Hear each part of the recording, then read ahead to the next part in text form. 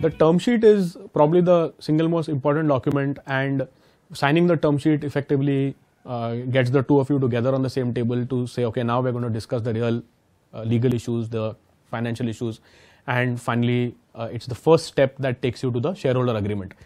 The term sheet is a gist of everything that is going to be in the shareholders agreement. So signing the term sheet also, in the first time, I think it took us a long time to sign the term sheet, and as well as the second time, primarily because you have the term sheet, you have to go through every point. It's a summary of, so it can be really expanded into many meanings, and you have to be very sure of what you're signing on.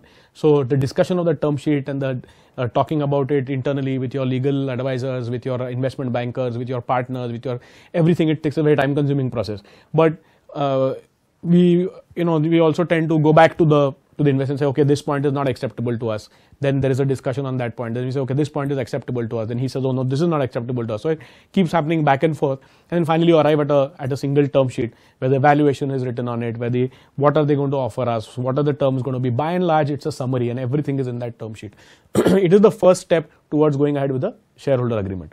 Now when we sign the term sheet, and then after the term sheet is signed, then the due diligence happens. There's a business due diligence, there's a financial and legal due diligence, and there people will come, they'll check your documents, and they'll be in your office. It's not really where you spend a lot of time doing that. A lot of time is really spent doing that, and especially as a small promoter, initially it is very difficult for you to sit with them, show them everything. And the first time over, we had a lot of time we spent doing this. Of course, in the second time also, I mean, not everything is, we still have to put in a lot of effort towards, okay, does he need something else? What can we speak to him, talking to him on the phone, speaking to him on, sending emails that this has been sent, now do you need this document, send us that document. A lot of time really is consumed, in this whole process.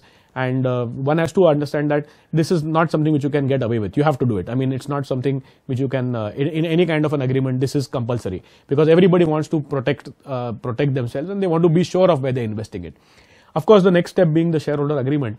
It takes a long time to do that, because the shareholder agreement is between two lawyers, and the two lawyers will constantly be conflicting and talking about two different angles. There'll be millions of discussions that will be happening. There will be thousands of meetings constantly, planned, that now we'll have a call, then we'll talk to this person, then you have to talk to so-and-so person in, investor committee somewhere else. And it's a very tedious process. At the end of the day, the term sheet you find is very simple. The shareholder agreement is very exhaustive. You have to go through it point by point, word by word, and at the end of it, you will realize that there are so many things that you have discussed, so many things that you would know ultimately the shareholder agreement by heart.